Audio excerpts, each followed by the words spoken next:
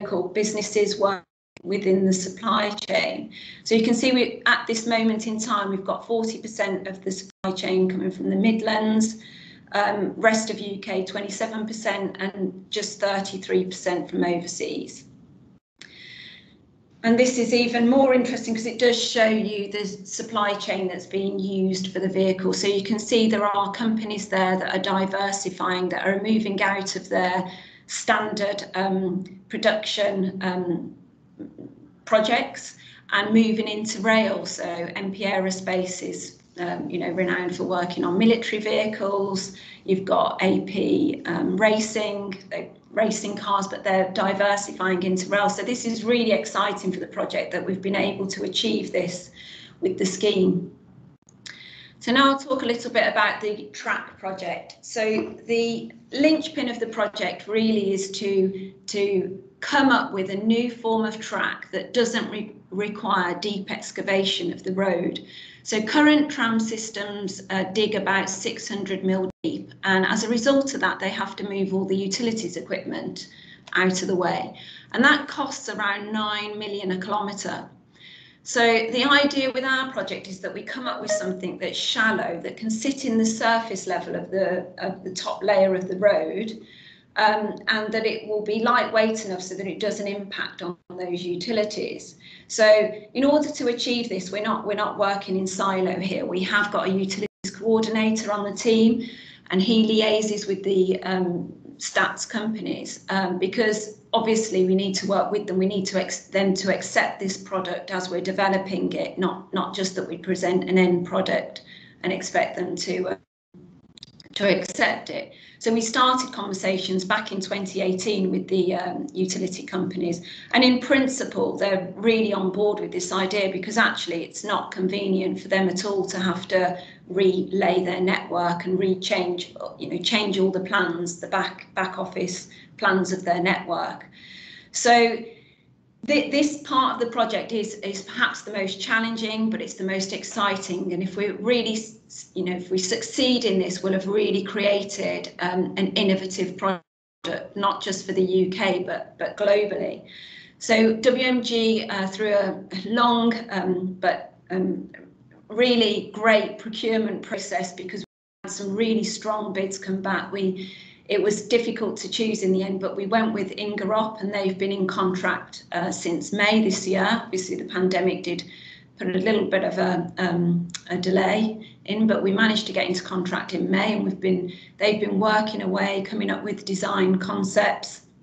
And just last week, we as a collective, we agreed on a concept to take forward to the next stage.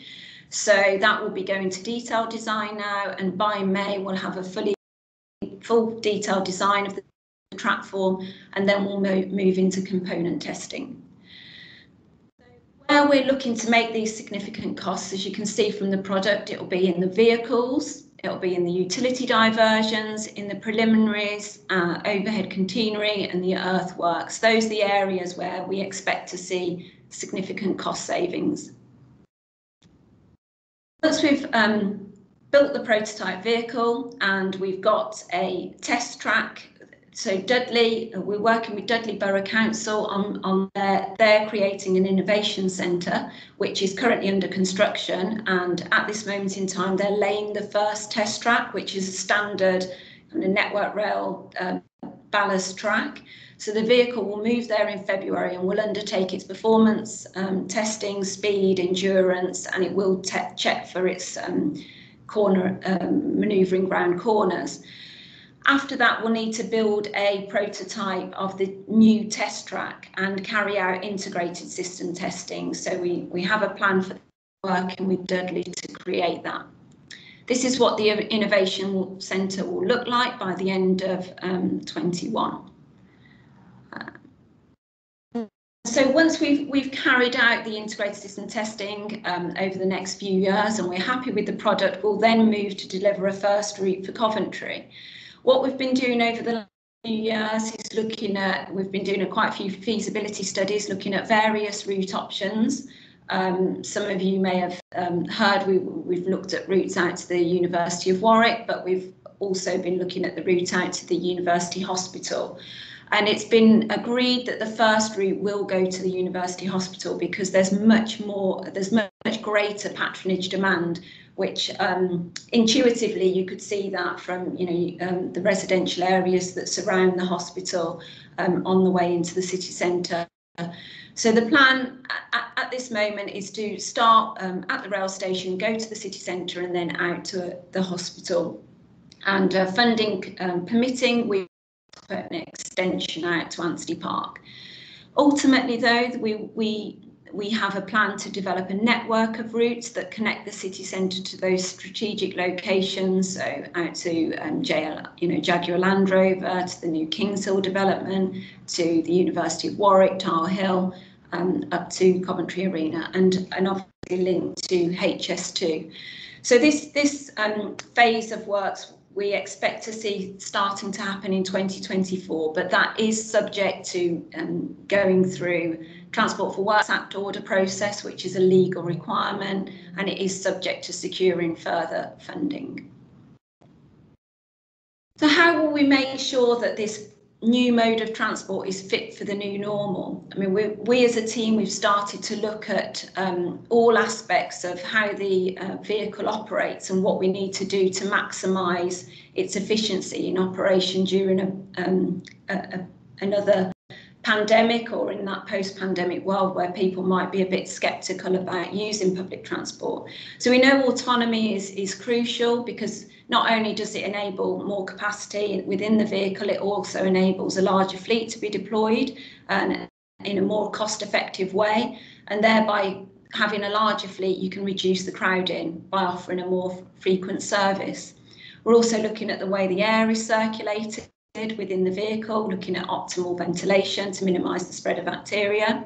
We're looking at materials to reduce infection spread, like the grab handles, as I previously mentioned, and we'll be aiming to make everything as contactless as possible through passenger information and ticketing.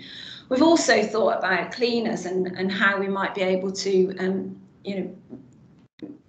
be cost effective in the way that vehicles are cleaned regularly and stops, and thinking about automated robotic cleaners. And a lot of these at the moment, they're ideas. And so if any there have any innovative ideas that you'd like to bring to us for exploration, there's always opportunities to put in joint bids to Innovate UK or other grant funders. So please don't be shy. Just quick, the phasing and time frame for the project. So we're currently in the R&D phase, and we expect that to last up until the end of 2022, when we hope to have achieved proof of concept. So that will be the vehicle working on the new track form. The testing will continue after that, but between 22 and 24, we expect to enter the consenting and planning phase. So this is where we submit our Transport for Works Act order and the concept design for the first route. Once that's determined, we can then enter into the build phase. So current programme looks to be that we could start that in late 24, early 25, with an operational first section by the end of 2025, with a fair wind behind us. So just to conclude then, I just want to make it very clear that, we're not looking at Very Light Rail as a single solution that will solve all those climate change problems out there. It's a solution that needs to work hand in hand with an integrated transport system. So Very Light Rail will be part of that future city where you'll see autonomous pods, electric scooters, electric taxis, electric buses, dynamic wireless charging, and all those other exciting transport modes that are being developed fit for the future. So this slide just demonstrates how we would like Coventry to what Coventry will offer in the future. So it's not just those various transport modes, it's also the smart and connected city with clever apps for parking and such. It will have that urban traffic management centre. We'll be able to offer mobility as a service, something that you can pick up on an app on your phone and look to see what's the best mode for the journey that you're making. Everything will be integrated with ticketing that's cross-modal. And we've got other exciting projects coming to the region, like the Battery Industrialisation Centre, which will help us continue to develop the battery technology to make sure that we always use the latest and best technology that's available to us at that time. There's a very exciting future that's in store for us, and it's really great to be part of that and be working on something that fits within this strategic vision for the city. I'll stop talking now and I'll switch my camera back on, and I'm happy to take questions. Thank you, Nicola. Just before we take questions, I'm just going to put a quick link in the chat function.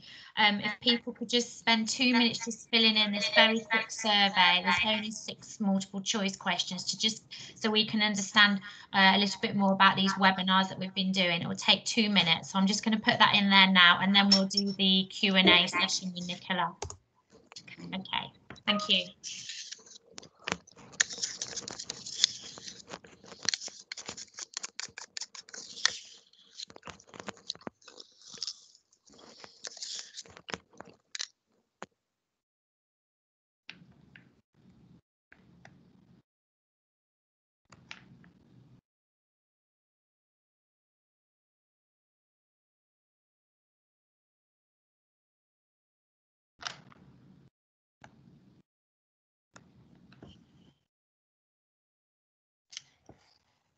Okay, so we've got one question coming in so far.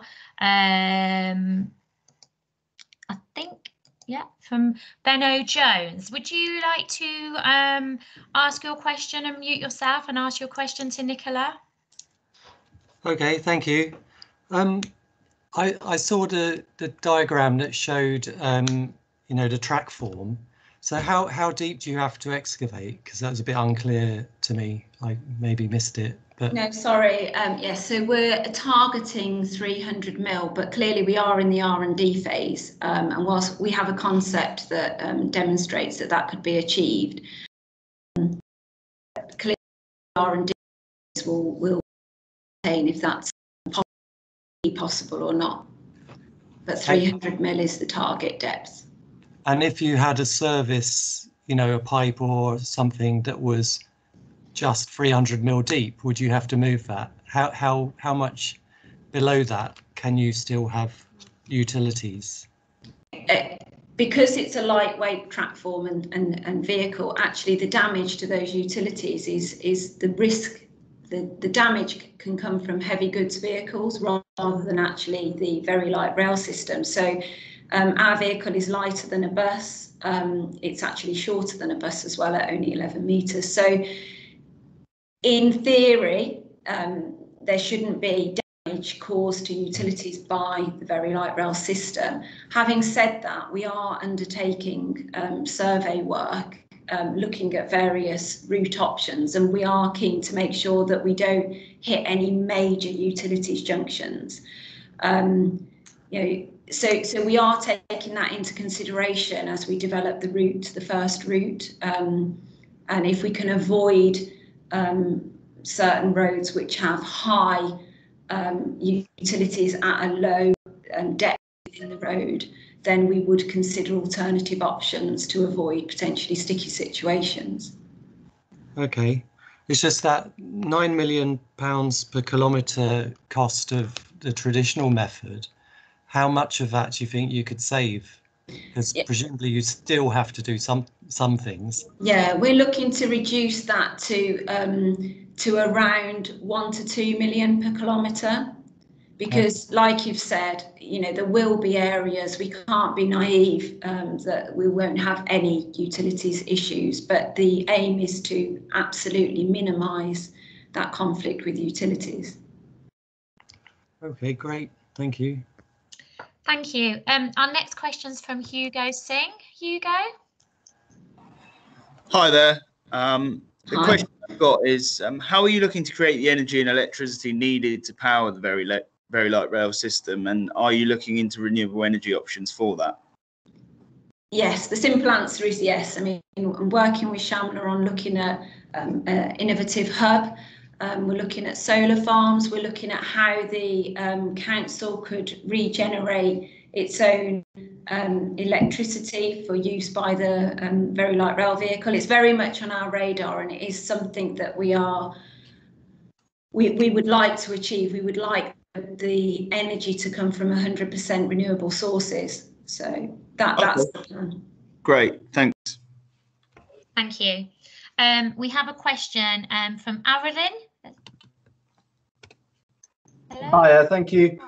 Just a question in regards to the vehicle design. Do the vehicles like connect to form one larger vehicle with greater capacity? Because Coventry's fleet of buses fits around 70 travellers, and Sheffield Tram, for example, fits about 200. So at a capacity of only 50 for the VLR, do you not risk requiring like a really large fleet? And yeah, so remember that we're a lot smaller city than other cities that have tram systems. We are only 350,000, but we have thought of that. So when we looked at the early feasibility studies, we did look at a longer vehicle versus a shorter vehicle. What we can do, I mean, in a post-pandemic world, the likelihood is that we won't have the peaks in travel demand as we experienced pre-COVID.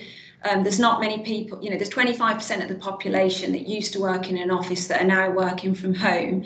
And we expect that travel demand will be more spread in the future across the day. But what pre-COVID, what we had assumed was that if you needed extra capacity, you would just run one vehicle behind the other. So we very much are thinking ahead to autonomy when we'll be able, they can't be coupled. There's no joining mechanism, but you can run one behind the other.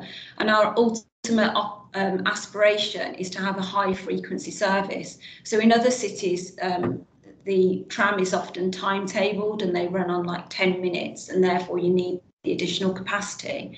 But if we're looking at 5-minute frequency, that peak demand is spread and you don't get the same crowding. So that's what we're working towards: high frequency service, and a future in which you won't have, you know, peak travel in the way that we experienced it pre-COVID. thank you.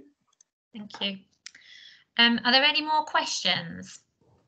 Anyone have any more questions? I can see, or yeah, that gentleman just asked his question. Sorry, yeah.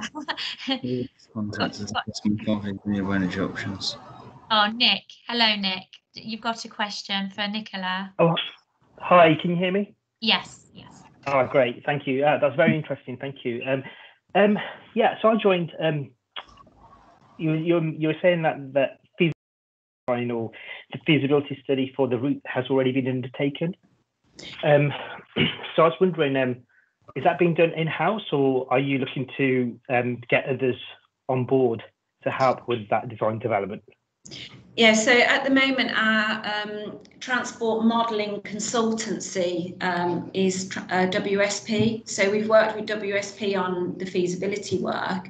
Obviously, you know, we do need to progress route feasibility. So we've done high-level studies looking at various options, and then we're narrowing down to the first route. We need to take that forward. And like I said, we are doing the surveys, which we've commissioned 7 Partnership to undertake. So there are opportunities. I mean, we do have our professional services framework, but that the council are signed up to, that we work with. So we do, you know, generally we go through the framework for that kind of work, but not knowing off the top of my head when that's up for renewal, there might be opportunities for other companies to join up with the council. Okay, thank you. We have a question from Joan. Hi, I just wanted to query about wheelchair access. You did mention cleaning of platforms. Current bus stops, obviously the driver has to get off and use a ramp to allow wheelchairs to get on and off. How would that work? the vehicle is easily accessible in that it's designed to be directly level with the curb. So it should meet the curb. I mean, so that you can transfer a wheelchair onto the vehicle easily without the need of a ramp. Okay, thank you. Thank you. Are there any more questions from anyone in the audience? I can't see any more hands up. Oh yes, I've got James Morsheed. Hi, yes. Just a question about batteries. The range was about, was it 20 kilometers? Yes. Yeah. So what happens after 20 kilometers? I mean, does it stop at the end of the route and recharge, or do you have interchangeable batteries? Sorry. Yes. So we're planning to have charging infrastructure at the termini. So at one end at the rail station, obviously overnight in the depot facility, and at the other end at the university hospital.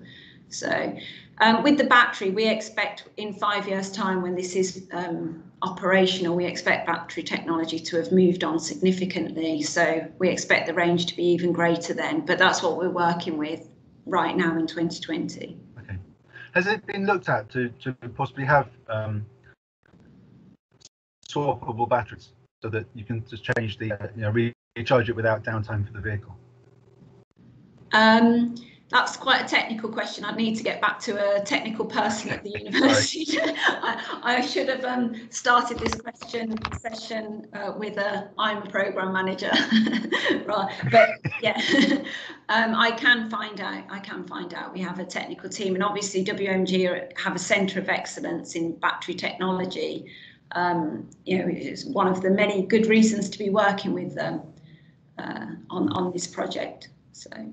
James, if you wanted to, what I'll do is I'll have your email details and I'll share them with Nicola, and then she can get back to you on that technical question, if that's okay. Yeah. Thank you. Yes, that's lovely. Okay. Thank you. Are there any more questions? No more hands going up. I just had one, well, it's more of a query, Nicola. So you mentioned in your presentation about SMEs and their involvement and trying to keep much of it as local as possible. So is it okay to share your contact details through this webinar, just because a lot of our target audience are SMEs and they'll be on this webinar now and may want further news about how they could get involved, because I know we were looking at one point for the shelter, when a local company to build the shelter for the VLR, and I don't know if you've got any further forward with using a local company looking into that, and in terms of keeping the economy local. Yeah, so with the shelter that you just mentioned, we've got an options report. We've pulled that together now. We've put 3 options, and it needs to go through the governance up to Councillor O'Boyle and steering group. But they were all UK based. So, and we've included within that the Coventry option. So then it has to go through the process. I mean, there was another example of another project actually, just that we put with FAR UK. We applied funding for resilient glazing for safer passenger vehicle operation following the Sandylands accident in 2016, and we were successful with that as well. So what I would say is it's definitely worth getting in contact. Quite often I would put businesses in touch with either WMG or with TI, because they're really in control of the supply chain. We contract with WMG and then they deliver the product, but for future bids it is collaborating with us. I mean, I do get quite a few inquiries through my LinkedIn account, and you're welcome to add me to your network. And any innovative ideas that companies present to me, I always progress, follow up with the right people. And now I should just say that the Innovation Centre in Dudley, whilst it is work in progress and it's currently under construction, they do actually have the legal entity set up now. So since a team of 5 there, so that it's the Black Country Innovative Manufacturing Organisation, and they'll be looking for companies to work with to develop. That centre won't just be about very light rail, it will be about innovative home to hub transport solutions. So there'll be opportunities in Dudley as well as Coventry. Okay, thank you. We have had one more question coming into the chat function, actually, asking, will it link Stychel to the paramedic station, which is near the Rico Arena?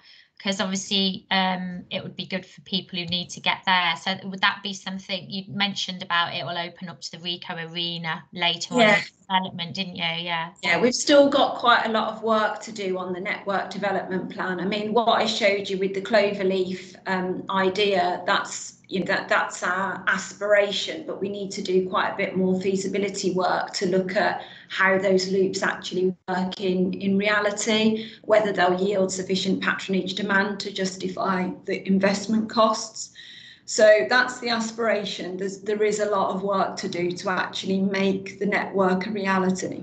But what we do know from previous systems is once you've got your first route in place, all of those systems, Manchester, Nottingham, get Edinburgh, the first route is always the hardest, but once it's up and running, it kind of follows, and the funding follows to develop it. So we just got to keep going, make sure we achieve the proof of concept, get this first route in the ground, and then hopefully Coventry will see a network that will serve all the strategic locations required to have an attractive public transport system for the city. Okay, thank you, Nicola. I think that's all the questions now. So thank you very much for sharing the presentation today. It's very informative. I'm going to do my presentation now on the Green Business Programme. So thank you, Nicola. Thank you. Thanks. Thank you all for listening. Thanks. Bye. Okay. Thank you. So those of you who want to stay, I'm Denise Osborne, so I'm Marketing and Events Coordinator for the Green Business Programme.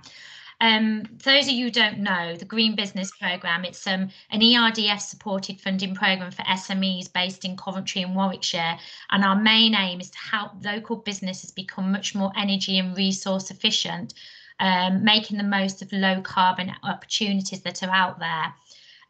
Just to clarify, an SME, so you have to be a business that employs fewer than 250 employees, have an annual turnover not exceeding 50 million euros, and the other criteria is that at least 50% of your sales have to be made through B2B. So we can't help 100% consumer outlet, but we can help business to business if it's 50% or more. We've been running since 2016, and we've got some great highlights of what we've been doing in the local area to reduce the impact on the environment. We've supported to date 240 local companies since the programme launched, and one of our key outputs is reducing CO2 emissions, and we've saved 13,000 tonnes to date, and that's growing all the time. We've provided over 2.78 million in grant funding to support these businesses. And by providing this funding, it creates job opportunities within our local economy as well. And we've created something like 60 new jobs in these SMEs. And part of the network, which these webinars are part of some of the benefits of the network, we've now got 1,195 organisations that have joined our network. Phase 2 of our programme started in 2019 and is running until 2021. And the grants, just an example of the grants, we give out a minimum of £1,000 up to a maximum of £50,000 to businesses. So we provide 40% of the funding and the business would invest 60%. Part of the programme is a free energy audit. So the team will go into the business and help identify where savings can be made in energy, water and waste. There'd be continued free membership to the Green Business Network. So all organisations in the locality can become a member of the Green Business Network. You don't just have to be an SME. And that's a resource there, like the webinars today, face-to-face events, being able to go out and find out what legislation is available We also provide workshops and one-to-one support. We had some good news about 6 months ago that our programme has been extended to June 2023. So we've got additional 1.14 million grant funding from the ERDF. And all of this is being delivered by ourselves, the Council and Coventry University Enterprises. Just a bit on the energy audits. The team of energy advisors will go into a business and they'll look at the fabric of the building, and they will also look at any capital costs as well, where savings can be made. If a business wanted to, for example, invest in solar PV, what will the payback period be? And from this detailed energy audit, the team will then put a report together for the business, and that is actually 12 hours work, and it costs the business nothing. So even if a business doesn't decide to pursue a grant, it has still got that energy efficiency report to look at for maybe future considerations, and especially in the current climate where businesses are looking where efficiencies can be saved, it is a really useful piece of work.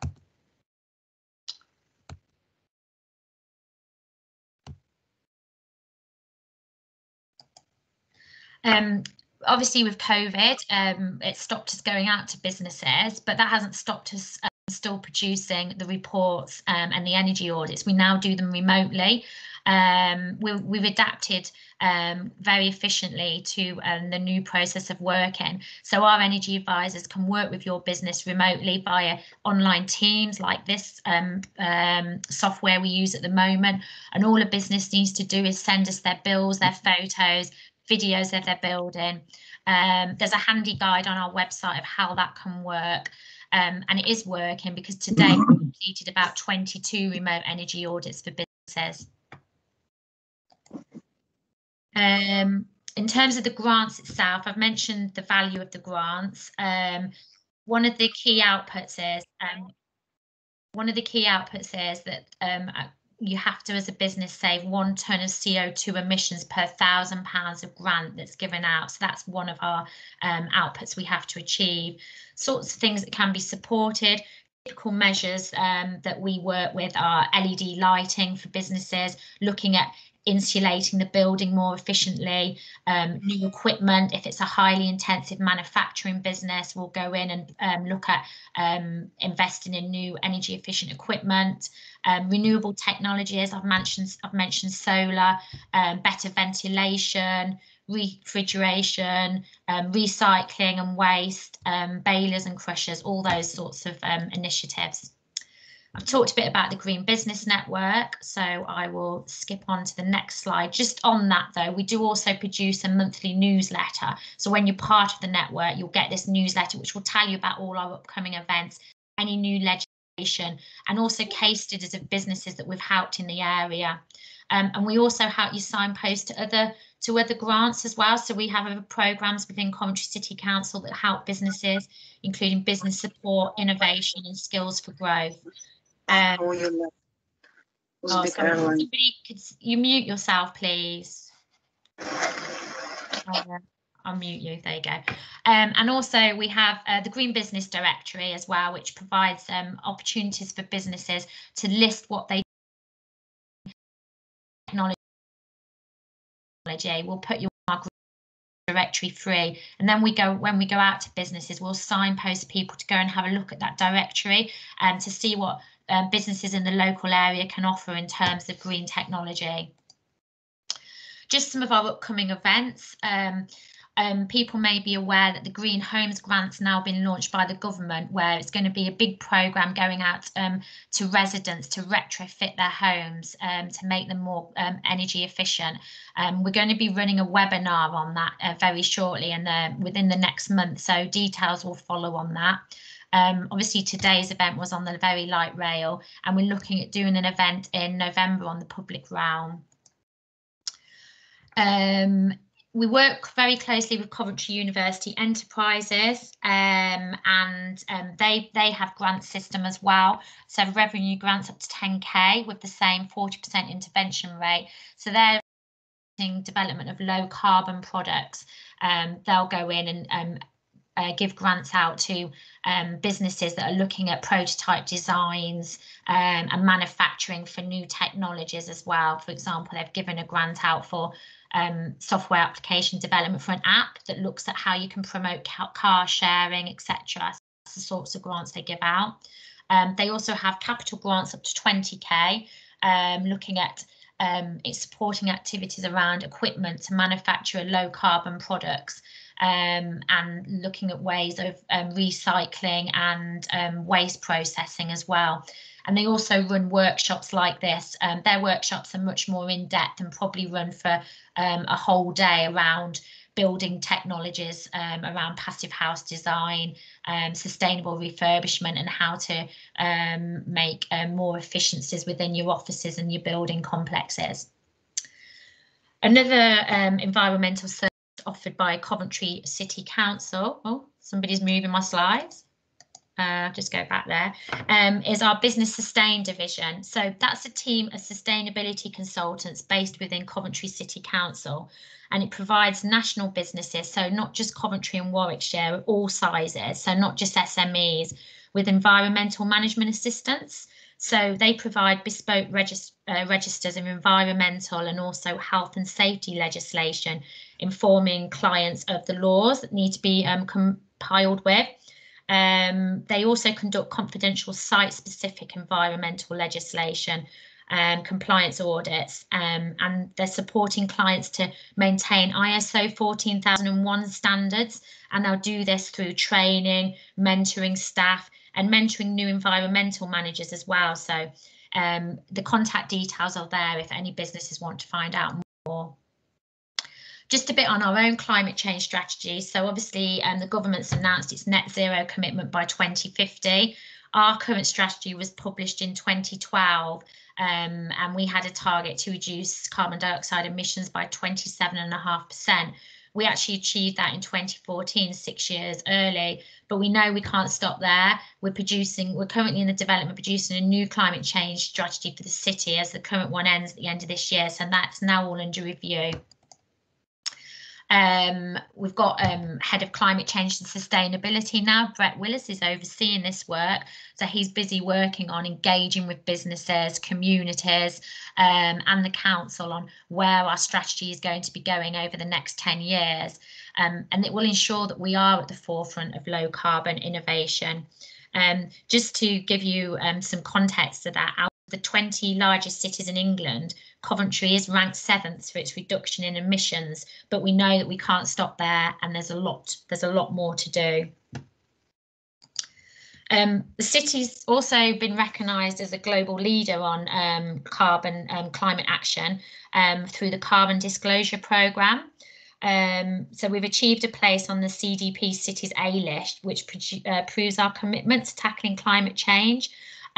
We are only one of 4 UK cities to be on that list, alongside London, Bournemouth, and Leicester. So that to score an A, a city must have a citywide emissions inventory and have set a reduction target as well. So we've produced our climate action plan, and we've been recognised for that work. Going forward, we're going to be continuing with that strategy. Here is the UK Battery Industrialisation Centre, which Nicola briefly spoke about. So this is an innovative partnership between Coventry City Council, the LEP, and the Warwick Manufacturing Group. So the UK BIC is an open access research facility, which is supporting the transition of the UK to become a world leader in design, development and manufacture of batteries for vehicle electrification. This has been built in Coventry, so we'll be at the forefront of the battery technology for electric vehicles. Just a bit more on our emissions across the city. I won't talk about the very light rail, that's obviously been covered, but EV charging. So Coventry now has 178 charge points, and I believe 130 have been installed in September as well. So to put that into context, we are 3rd with the most amount of EV chargers of all UK cities outside London, and that's growing all the time. We obviously, one of the cities that was chosen as an e-scooter trial, I know that's been put on hold for the time being, but that will be reinvented in the future and reintroduced. Heat line, so several buildings in the city are heated by heat line, including the council buildings, the cathedral, the New Wave water park, and that's 6.6 kilometres of buried pipes that brings waste heat from the waste to energy plant to the city centre. So that's saving approximately 1,100 CO2s per year compared to typical buildings using gas boilers. We also have energy efficient street lighting, so that's been going since 2015. So all our lighting has been replaced with this. This is centrally controlled dimming, and it saves the council about 5,000 tonnes of CO2 a year. To date that has been. Also, the electric buses, I believe, have now gone live. I think they went live last month. So the council received 2.2 million of government funding to invest in greener, cleaner buses for the city. I believe there are 9 now fully electric buses in collaboration with National Express, and they're on the major routes that we feel are the air quality hotspots in the city. And we've also launched a Go Electric taxi scheme where we're trying to encourage drivers to move to electric vehicles as well. And we give incentives worth about £2,700 to taxi drivers to make the switch to a cleaner vehicle. Just on this slide, so this is our Reso project, which is basically to make sure the city becomes zero carbon by a certain date. And we're working, one of the cities we were working for the local smart energy project. So this project's working with partners, the WMCA, University of Warwick, designing this regional energy system operator. So this will help the city to decarbonise and keep costs down. So this design project has the potential to attract further investment into the city and reduce the need for expensive infrastructure upgrades. We have a stakeholder engagement manager now who's overseeing this project, and her role is to form partnerships and engage with regional businesses to capitalise on how we get to net zero in the future. The council is also undertaking a feasibility study on renewable heat recovery systems, looking at the sewer and historic mine infrastructure within Coventry. So we can't just rely on electricity, we have to look at other sources as well. Coventry City Council has also partnered up with EO Charging for purchasing and installing the EV chargers. There's grants available to organisations to install EV chargers at their premises as well. So if you want to find out more about that, there's a link there, pluggincoventry.org. If you've got a car park within your business premises, you could look at having these installed at no cost to yourselves, and providing, electrical vehicle infrastructure within your business. Transport for West Midlands as well have launched their cycle parking for organisations to encourage more people to use their bikes. This is actually coming to an end at the end of this month, so do get in there if you want some free bike racks installed at your business to encourage more cycling amongst your staff. Here's some of the key players in Coventry that we're going to be working with on our climate change strategy. So lots of key businesses in the city. Obviously the 2 universities. We want to engage with schools and colleges. The utility companies, Severn Trent and E.ON are based in Coventry. We'll also be working closely with our transport networks, the automotive industry as well. And also we're working more closely now with housing providers as well, especially now that the Green Homes grant has been launched. And then just to end up, just to give you an example of some case studies of businesses that we have helped. This is a business based in Warwick, 3P Innovation. They invested a lot of money, 395k to reduce their carbon emissions. They got a 69k grant from us. I'll just point out this was during phase 1 of our programme when the grants went up to 100k. Now they're 50k grants, but they fell into the phase 1 category. And what they did with that is they installed LED lighting throughout. air conditioning systems, compressors, and installation of solar panels on their roof. And they're estimating they're saving 153 tonnes of CO2 emissions per year. So obviously that's not only helping the environment, but it's obviously reducing their energy bills by a lot. Sargenson's, another local company based in Coventry, they were spending 370k on their electricity and gas bills. They're highly intensive manufacturing company because they're doing aluminium die casting. They got a 26 grant from us. They bought 2 new gas furnaces, which were more energy efficient. They had LED lighting throughout and power factor correction. By investing that money, they paid it back within 1.5 years.